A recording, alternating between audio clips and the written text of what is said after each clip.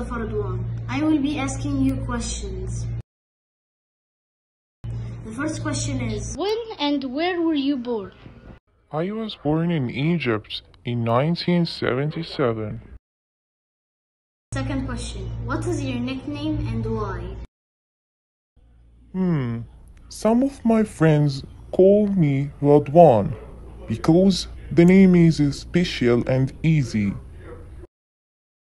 Third question, what did you love to do as a kid? I loved running and playing in the park with my friends. Who was your childhood friend and why? Muhammad, because we have common hobbies. Okay, Daddy, now I want to ask you about your career. First, what did you successfully do at your work? I was able to explain the information easily to my students.